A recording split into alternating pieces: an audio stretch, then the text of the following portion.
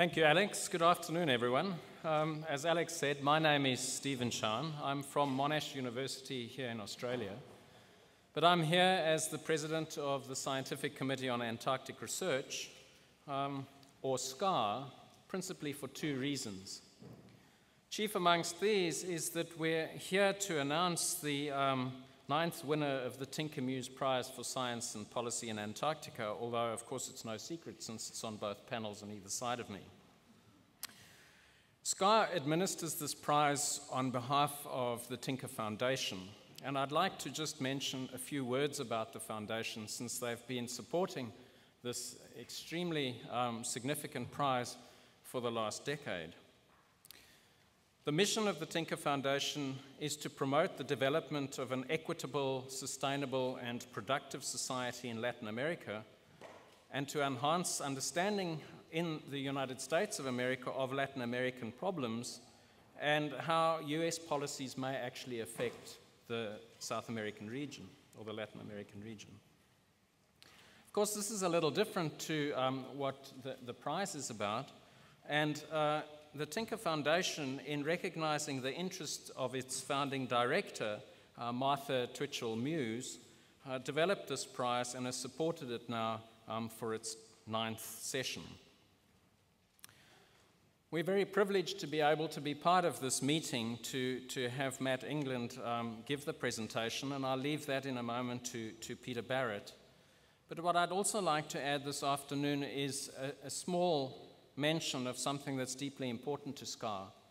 So SCAR is really a body of the International Council for Science which facilitates science and provides policy advice to the Antarctic Treaty System and to the subsidiary bodies of the United Nations. Importantly, though, today marks our 60th birthday. So we've been doing this for longer than the Antarctic Treaty has been in existence. And science has, in fact, changed policy both in the Antarctic and more broadly over that full period. And I think now, and all of you at this meeting will recognize, that sort of influence and the kinds of science that you do and we'll hear about this afternoon has become increasingly important.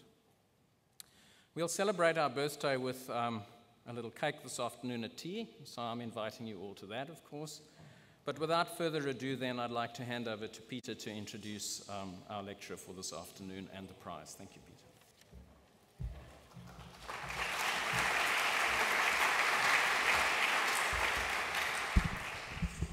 Yes, thank you, Stephen. My name is Peter Barrett, and I'm the chair of the Martha Muse Selection Committee.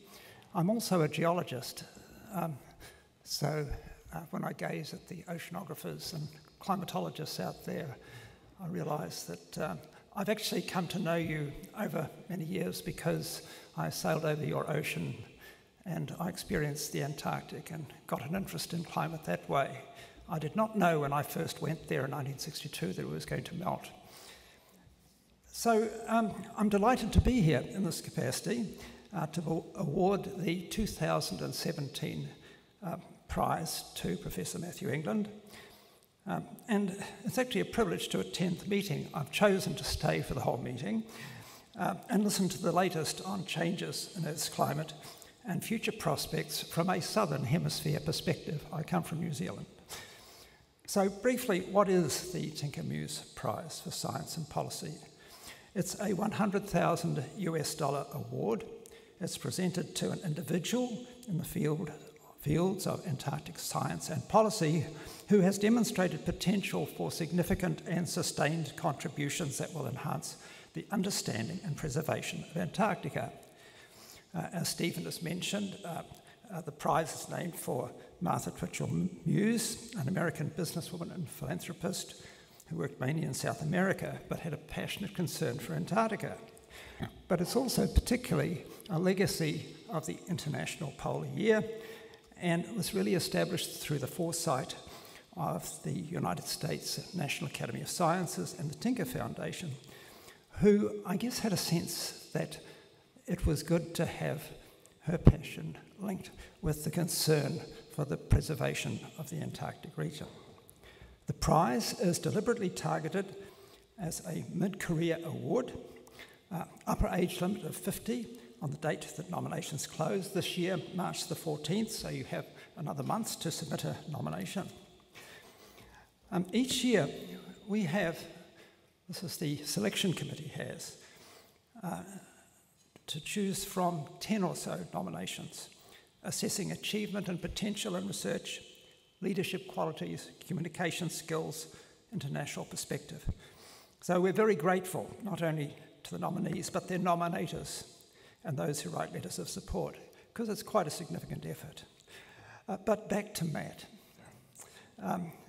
You've been a remarkable achiever, there he is, in this critical area of Antarctic science and policy right now. And it's really our appreciation for the role of the oceans and the melting of Antarctic ice at the margins that has come to be so important. But it's not just that, it's your work in ocean modelling for the last 2 decades, checked by modern historical and paleo records, has been critical for improving the robustness of the models for future projections, and this work continues and is really part of this meeting. It also requires working with many diverse groups, including geologists, and communicating these results effectively to policymakers and the public, and at the same time keeping a sense of humour. I know all of you here face the same challenge, but I think there's a special thanks to those of you who spend time helping policymakers understand why the climate problem is real and urgent. But Matt has been doing this exceptionally well, so it gives me great pleasure on behalf of the Tinker Muse Prize Committee and the Tinker Foundation to present you with this award. We hope this will make greater things possible for you and your colleagues.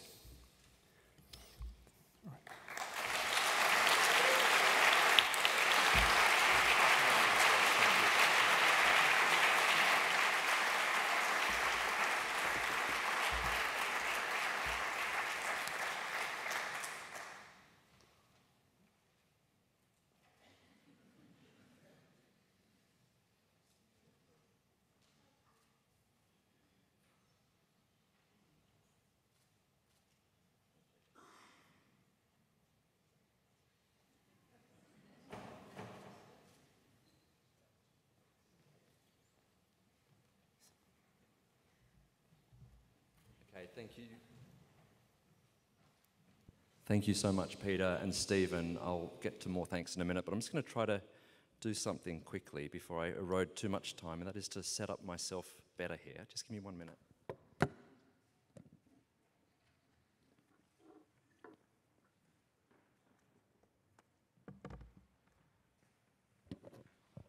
Okay, that was really time efficient. That was probably 20 seconds and it saved several minutes during the talk. That's good. Thank you so much for those kind words, Peter and Stephen. Thank you so much for the introduction from the SCAR perspective and for both of you to travel here today. I'm going to get to some science, and I risk losing a fair bit of time on science because you don't get awards like this very often at all. They're once in a career sort of events. And so I'm going to thank a lot of people, and it might take about 10 minutes. This is not going to be like the Academy Awards, I hope, where you start clapping and I get pushed off the stage, because there's a fair few people to thank. I want to start off by acknowledging both the Tinker Foundation and the vision of Martha Muse for preserving Antarctica, for setting up this award. And it's an honour to join the 8 previous winners, including Stephen, to be Tinker Muse Fellows and to advance Antarctic science and to advance the I guess the consciousness of Antarctica in the minds of policymakers worldwide, because it is melting, and I'll get to that a bit later on. And also I want to acknowledge the efforts of SCAR in administering the award. Research can't happen without some funding, and I've got to thank the Australian Research Council that has provided me with my lion's share of external funds. And of course you can't get external funds and have them sit, they need to sit somewhere, and they've been largely, my career has been spent at this university, so I want to acknowledge the University of New South Wales, all my friends, colleagues, collaborators in the Climate Change Research Centre for providing such an amazing research environment for me to work in. I also want to acknowledge the national centres that we've had set up over the last couple of decades. Andy Pittman's the director of these centres, and We had one that's winding up this year, that Christian Jacob's running, and then we're moving into the next phase around climate extremes coming up. This is a national centre connecting so many of you here. You're all being thanked at the moment for your collegiate collaborations, for working across the field in such an important topic. And I want to also acknowledge my national and international collaborators. It's a lot of fun to work with you. I know there's probably 20 or 30 in the room. We come across a problem, it seems interesting, we pursue it because we're scientifically interested in it. Sometimes we find results that alarm us, but it's always exciting to be in this field of science. It's a real privilege to work with you. And I want to thank this bunch of people. There's so many photos there, and actually I've left off about 20. These are PhD students, former PhD students, postdocs, group members that I've had the privilege of working with over the last 20 or so years. I think I couldn't find about 20 photos, so I'm apologising to those who didn't make the cut there. And I want to start going back a bit in time if I can, because it's all very well talking about the present and how things are going now, but I want to actually acknowledge some mentors I've had, and this is not an exclusive list. I'm missing many people here, because you get advice all the time as a scientist, and it's often really good advice from colleagues and collaborators who've gone before you. And these 5 fine gentlemen are amongst my most special mentors, because they've played a huge role. Matt Tomczak and Stuart Godfrey as my PhD advisors originally, sending me down in a tiny research vessel called the RV Franklin, right down into the stormiest of conditions in the Southern Ocean. The wonderful Gary Myers, who passed away just over a year ago, who was my honours advisor, who taught me all about tropical oceanography. Trevor McDougall, ever since I met him as a 22-year-old or so at CSIRO Marine Labs, has kept me thinking about ocean mixing and the real physics of the ocean down to scales that most of the other individuals, except for perhaps Jason Middleton on that screen, don't think about as much as Trevor does. So thank you, Trevor. Glad to call you a UNSW colleague these days. And I want to also acknowledge Jason Middleton. When I first got to this university a number of years ago, that I won't say because it sounds like it's too long ago, but for about the first decade, Jason was really pivotal in helping me come from a research organisation like CSIRO, where I'd been before, and navigating the field as an academic staff member, how to find funding through the ARC, how to take on that role that I think is a real privilege. Any academic staff member at a university knows the fun it is to see the PhD students come through the groups, go on into careers themselves, and it really takes a bit of learning how to do that well. And I thank Jason for his time on that years ago. And I'm going back in time. Please indulge me just a few more minutes. These guys on the screen, they were really pivotal, not in 1969, we're not going back that far, but they certainly ran the models back in 1969. I had a Fulbright scholarship to go to GFDL in 1990, and hanging out in particular with these 3 fine people was wonderful there. Suki Manabe and Kirk Bryan pioneered climate modelling. Robbie Togweiler just thought so outside the box, it was just fun to interact with him. And that was a really seminal part of my career development, to go to GFDL in 1990. And now I'm going back even further in time. What did I do before then? I was actually a mathematician over at Sydney University, and educated by a bunch of great mathematicians over there. But all the while, when I was there learning about equations, I had this in the back of my mind. I was a very keen ocean swimmer and surfer. You can see there's a label there about the pressure gradient term. Pressure term, fluid flows in the direction of largest change in pressure. There must be no better example of a pressure gradient than this huge wave here. I've never been in a wave that size. Maybe the wave, you can see there's almost a secondary wave that's smaller, maybe that size. But anyway, I loved mathematics, but I didn't quite want to be a mathematician. So it was a wonderful discovery to find out there was a field of research that pulled together my love of the ocean with physical oceanography, with mathematics and physics and so on.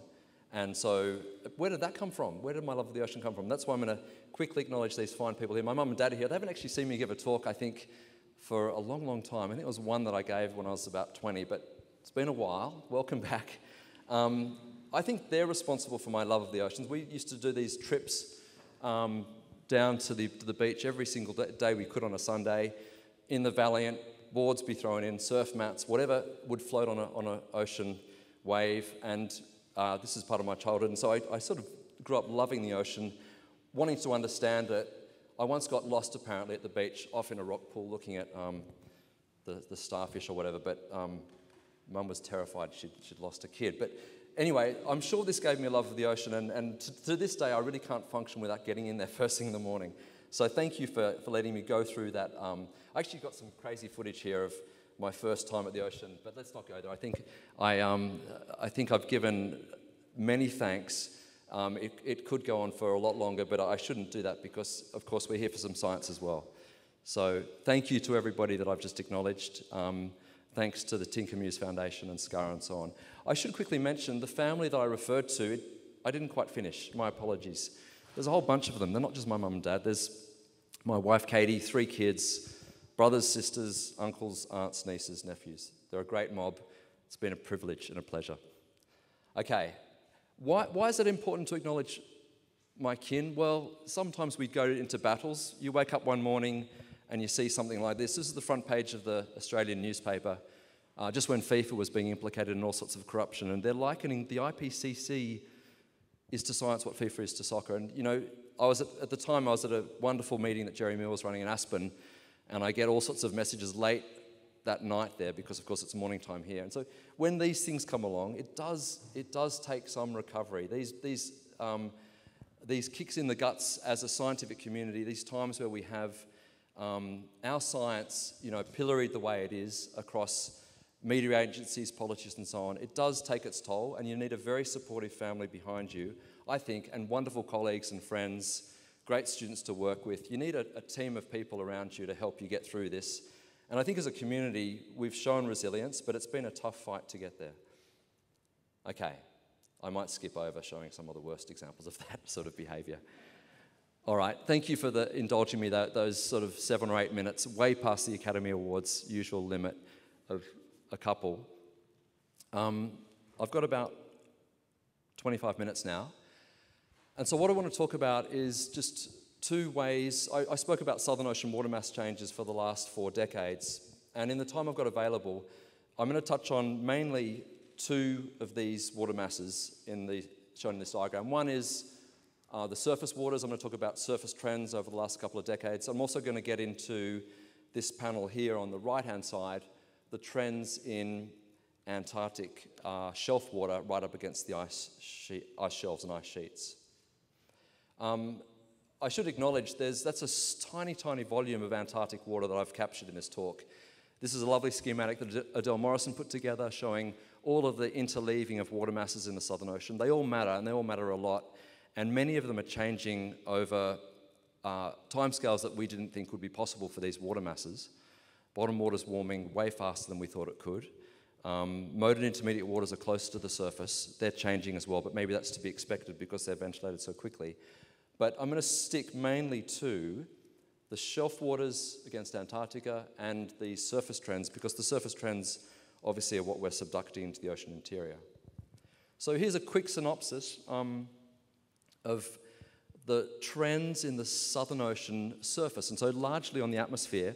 Dave Thompson's probably somewhere in the audience. He really pioneered some of this work, and Dave Crowley and others. But in the top right panel, you can see trends in geopotential height in Dave's 2002 paper. That's like a proxy for sea level, if you like. Down the bottom, there's wind stress trends in air temperature, and then alongside are ice trends and SST trends, trends in surface temperature. The short story is that the mid-latitude jet is contracting poleward. In response to that, there's been a whole bunch of other changes as well. Rainfall has increased over the southern extent of the Southern Ocean. As a result, salinity's diluted into less saline values. Ice has changed in a complex way. I'll get back to that in a second. Air temperatures have changed in certain ways and so on. So it's a complex story, but we do know that the southern hemisphere atmosphere has changed remarkably. Largely, this southern annular mode shift poleward. And a lot of you have seen me show diagrams like this. This was put together by Alex Sengupta originally when he was a grad student, and Dave Thompson and I and others used it in a follow-up paper. But it shows you a cross-section, depth in the ocean, altitude into the atmosphere, and northwards is going across to the right. It shows you a schematic of what happens to the climate system when the southern annular mode goes into this positive phase, when these winds shift poleward, the cloud cover, the storm tracks shift poleward. That changes air-sea heat fluxes in a certain way. The ocean gets cooler to the south and warmer to the north. Eddies actually tend to accelerate, spin up. Andy Hock had a lovely paper on this a couple of years ago. And the whole of the ocean is responding, and some of it matters a lot because, for example, carbon depends on surface temperatures, changes in ecosystem are occurring, and so on. And ice is melting, and I'm going to get back to that a little bit later on. Okay, I spoke about salinity trends. This is measurements from Paul Dirac and Sue Wiffles, showing this broad-scale freshening of the Southern Ocean, and that matters actually for temperature. I'll show you some work on that in a second. And so one of the big things that came out of the Antarctic, one of the big challenges for oceanographers in this field of looking at the property changes in the Southern Ocean was this cooling trend and ice expansion over Antarctica. Excuse me. And so what's happened is, basically, should show you a plot of this sea surface temperature again for a second. Looking at this lower two panels, this is from work by Ariane Purico. I just glanced in the audience, I think. Ariane, in her PhD, has looked at these surface trends, and it shows on the middle panel there this quite remarkable cooling of the far Southern Ocean. This is in stark contrast to the Arctic. The Arctic, as you all know, has lost a huge amount of ice over the last couple of decades, and yet it's also sitting on the polar cap. So why is there this big difference? Clearly the geometry is very different, with Antarctica as a landmass sitting on the South Pole, whereas in the Northern Hemisphere, the Arctic is an ocean itself.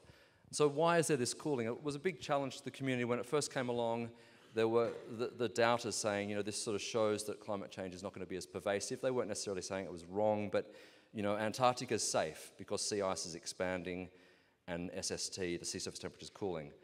And we now know a lot about that trend in surface temperature.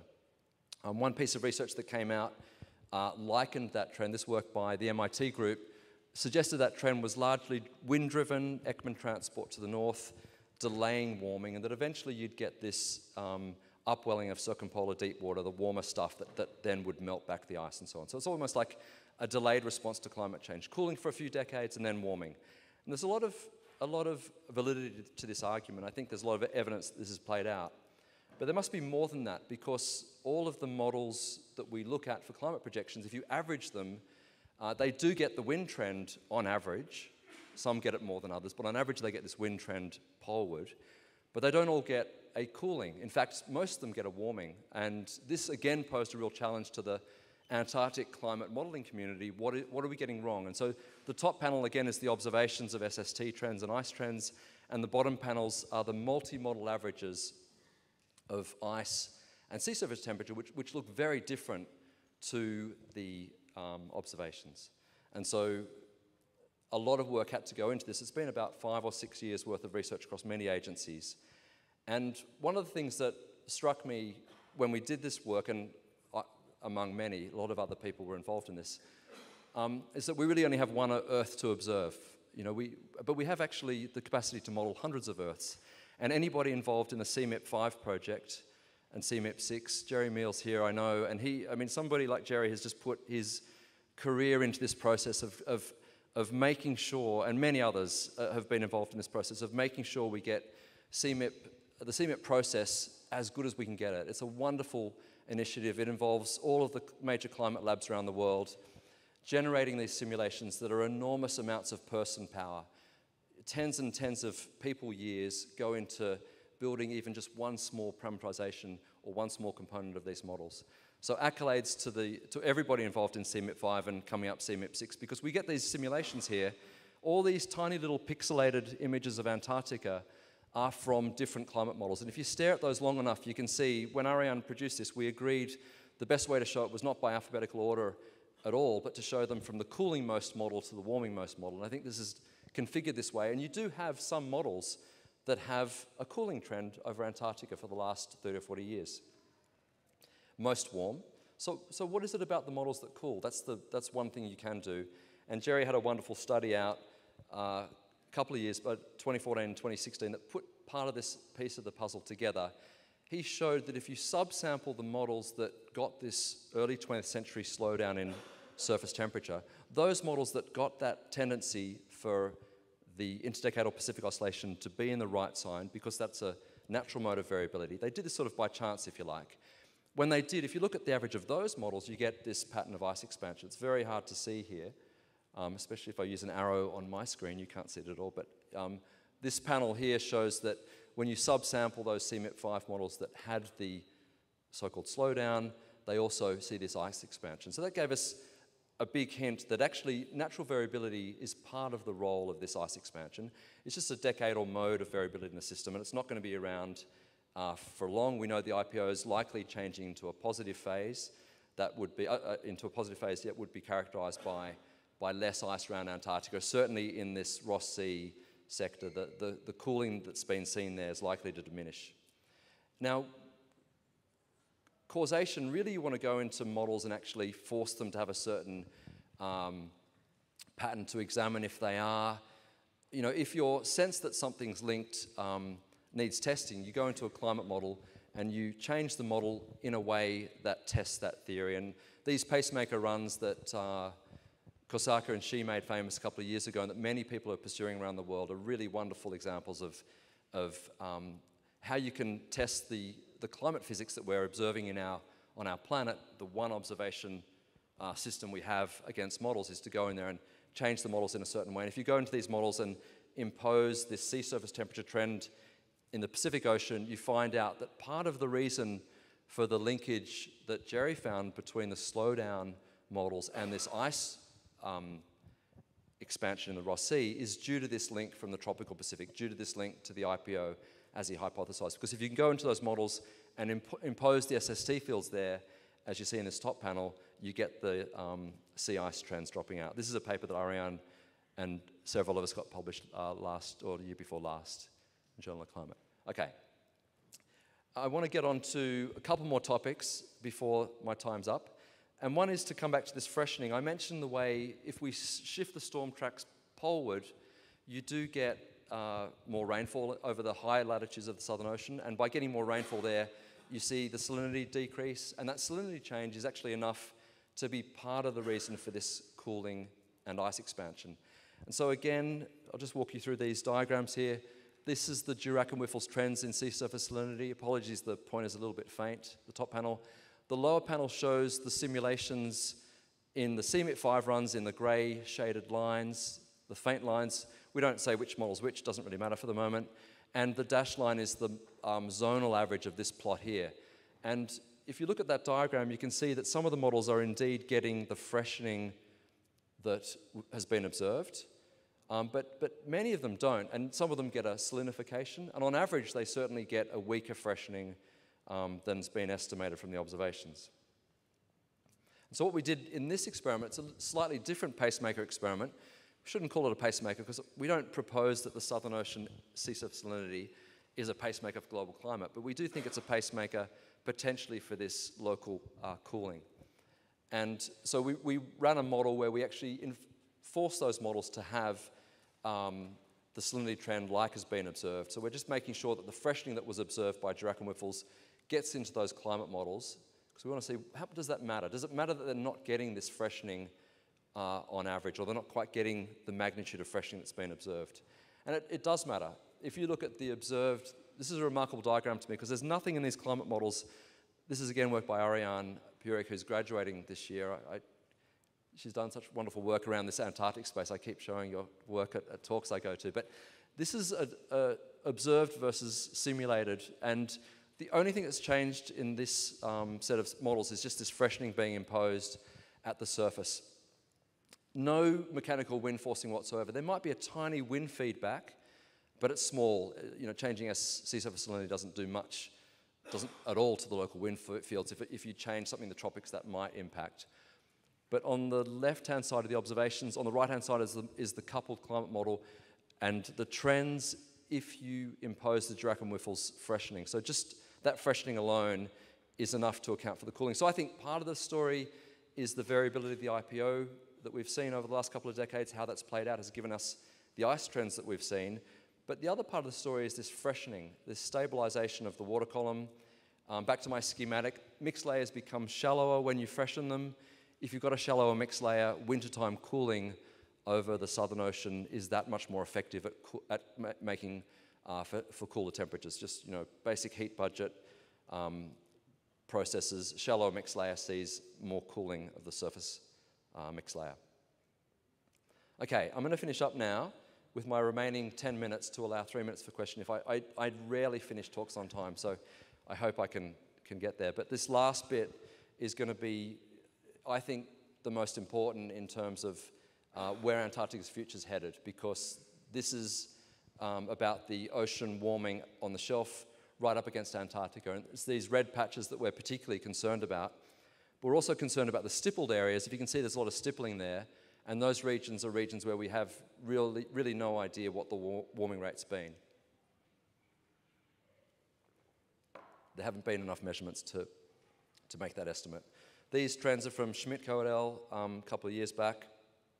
A lot of work is going on globally to understand these trends, to understand where those trends are going, because a whole lot of ice depends on it. Peter gave the nice statement, but also an alarming statement. In 1962, he didn't expect it would start to melt like it is melting. These red dots refer to the size of the magnitude of the melt, and the blue dots the magnitude of growth, and the size of the dots correspond to how much melt or how much growth there is around the ice shelf. So these are the floating bits of the ice, the extensions of the ice sheets that float in the ocean, and they're obviously subjected to ocean melting from below, and they're also subjected to atmospheric warming from above. So you can melt ice in many ways. This beautiful photograph of a pond, of a sort of ice shelf lake that forms, you could imagine looking at that. The whiteness of the ice is very reflective, so heat's reflected. The blueness of the lake, as beautiful as it looks, it actually absorbs more heat by being that color. And so you get a feedback effect there where you can eventually get the top panel here, these remarkable photos that appeared on the cover of Science a couple of years back, these moulins, which are basically percolated holes like Swiss cheese, where the warmer water that's originally sitting on this pond here melts its way through the ice. And these can go many hundreds of meters. I don't know what the thickest measured has ever been, but I believe it's of the order of, through an ice, a big, thick ice shelf or ice sheet. This is up on the Greenland ice sheet, this top panel here. You can see the scientists there. I wouldn't be standing just right there. I mean, for the photo maybe for a second, but it looks like a scary cascade of water down there. So you can melt the ice shelves and ice sheets from above, clearly from atmospheric warming, but the warming from below is particularly profound because the heat capacity of seawater is so much greater than the heat capacity of air. We'd way sooner have 1 degree C of warming over the... We don't want warming either in the ocean or the air, but we'd rather have it in the atmosphere because there's just not the same heat capacity as the ocean. The ocean stores heat incredibly effectively. It can transport that heat somewhere else before it's then released to the atmosphere or allowed, in this case, to melt ice.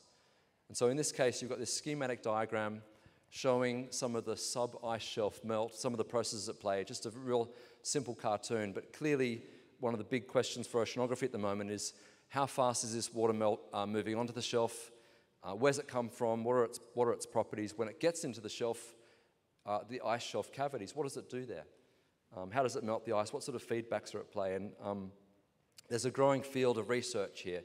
I found this diagram intimidating in Rob de Conto's paper a couple of years ago. Rob showed the Antarctic continental image that I'm used to seeing.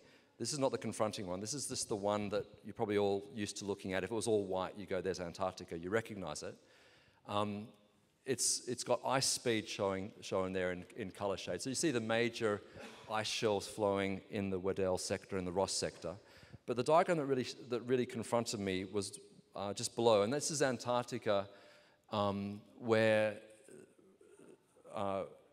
Rob and Dave, they color shaded the map so that where it's green, it's above, it's not tropical forest at all, although in past climates, apparently there were alligators roaming the Antarctic, but when the ice was all gone, it was warm enough. But the green is above sea level, and any shade of blue or grey is below sea level. And you can see all of a sudden, Antarctica is not like a massive continent with bedrock well above sea level. A vast majority of what you see from space as the ice sheet is actually sitting what looks to be precariously on some of these islands. If you look over the West Antarctic region, the vast majority of the ice area there is sitting over bedrock that is well below sea level.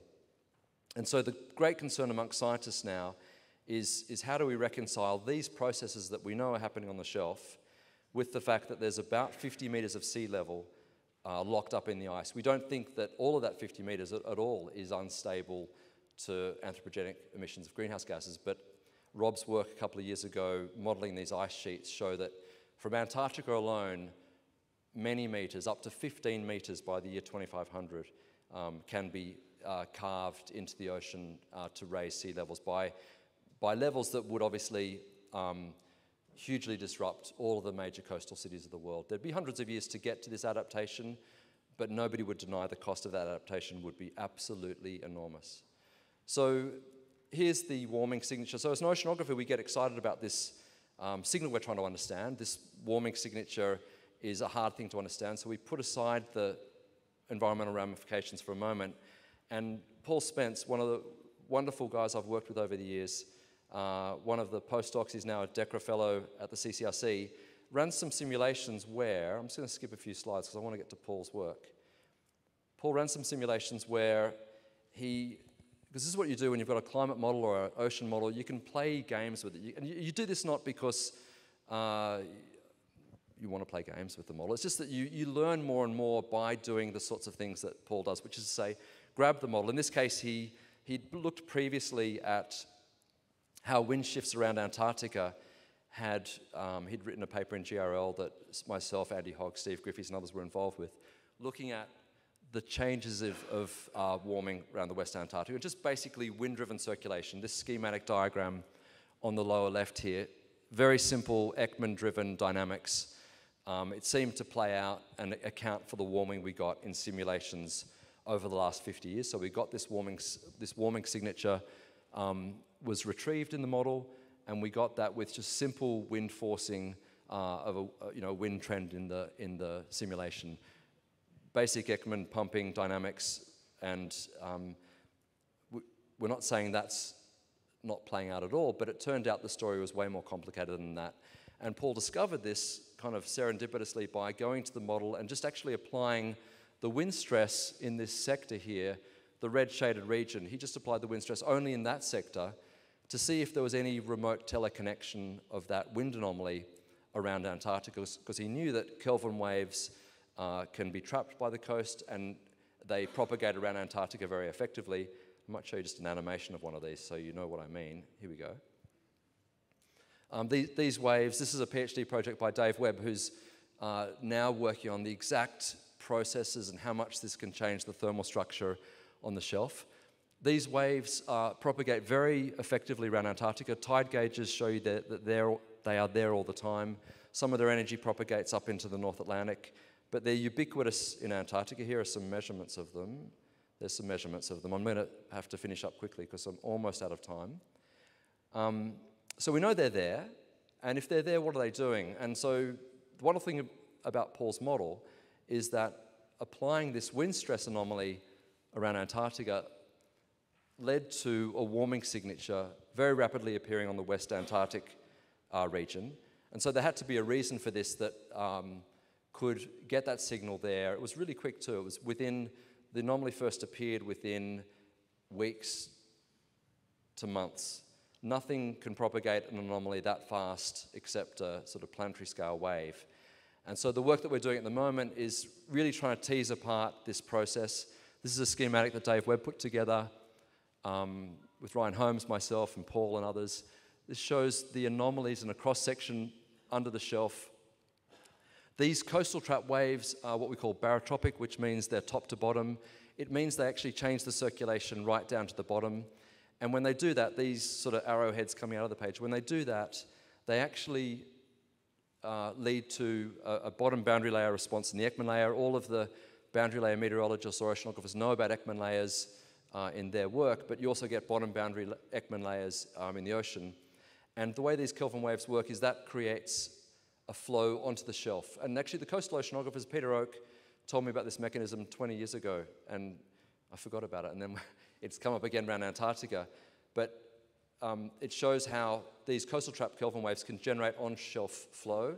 And so we're currently exploring exactly how big that process can be. The one thing I would say that alarms us is that if you look at the energy of these, this bottom panel shows the, if you like, the velocity anomaly of these barotropic waves. And where it's intensely red there shows that the speed is fast. And so we expect this mechanism to be strongest where you have a rapid barotropic velocity from these Kelvin waves. And you can see the most exposed part of the Antarctic continent, bearing in mind, I should say, that the reason this is all red here is this is where the wind anomalies are. Okay, so that's where we're generating the anomaly. You don't see significant anomalies up on the shelf until you get to the West Antarctic region. So this alone, the geometry of Antarctica is creating the conditions right for this melting. It's a little bit of a complicated point to end on, but the bathymetry lines, you can see the wet LC, Polinia, all the oceanographers and atmospheric scientists join me here. Look at this, the bathymetry gradients here are very weak. Around here, the bathymetry lines converge very rapidly. So the planetary vorticities, conservation of planetary vorticity means these barotropic Kelvin waves really accelerate over the Antarctic region in the West Antarctic sector. And we think this is part of the reason why that bit of Antarctica is particularly vulnerable, apart from the geometry of the islands and so on that I showed in the previous diagram. All right, it's time to wrap up. So I'm going to actually finish up with just a few more general graphics that are really for people in the audience who maybe aren't even in the field of ocean atmospheric research. Just 2 more minutes on this. The one thing I would say, whilst it's wonderful to make these modelling studies, we always need to come back to the observations, and at the moment Antarctica is badly undersampled, both over the continent and under the shelves. We have so few measurements of the region. These programs, SCAR and so on, support SEUS, the Southern Ocean Observing System, CLIVAR, WCRP. All these agencies are trying to push for these measurement programs to go ahead. We need more of them. Satellites don't really work for altimetry really close to the continent. The Argo floats have had challenges up under the ice. So the observations really are primary for understanding the system. The models do help us understand what the observations bring back, but they don't in themselves observe the system. You really clearly need measurements for that. But projecting to the future, there's only 2 ways we can do that. One is looking back into the past, and we already know from past paleoclimate records that when warming goes up, sea level goes up, and we have estimates of ice melt around Antarctica that show how the ice responds there. And the other way is obviously through these projections, and I'm just going to finish up with Rob's projections. I mentioned them all earlier. If I say 5 to 15 for the high-end scenario, Rob comes up with about 15 metres of global sea level rise if we do nothing. This is this RCP 8.5 scenario. If we do lots, if we meet the Paris Agreement, we're right down at keeping Antarctica as a frozen continent, as we'd like it to be, not just because of the lovely continent it is by being frozen, but because also it's holding sea level intact for us. We need it to be stable for the world's cities to have stable levels of sea level. The last slide, only 2 of these are photoshopped. It's confronting to think that. You can see which ones they are quite quickly, but I'm going to just thank you for your time. Thanks.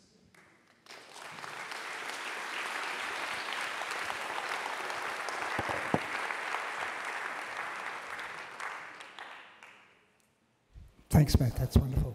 And especially the last slide, second to last slide, just reminding us that this is a critical time, but that we have a choice. And that's for the politicians to make, but it's the work of you and these people here that's actually giving them the information of the choice. But perhaps there's other questions out there. There must be 1 or 2 before the next session begins.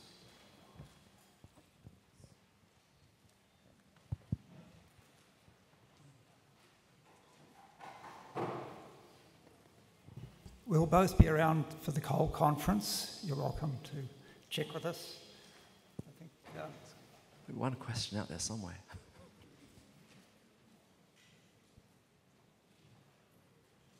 Either it was really clear what I said or it wasn't that good. Thanks for your attention anyway. Thank you. Yes, thank you all. There's one question. Sorry, I've just been given the mic for one question.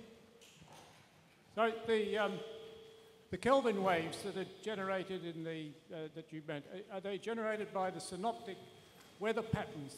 So they have the synoptic frequencies. Is that Exactly. I recognise Peter Baines. I can't see where you are. I'm right here. My former boss from CSIRO. Peter, good to see you.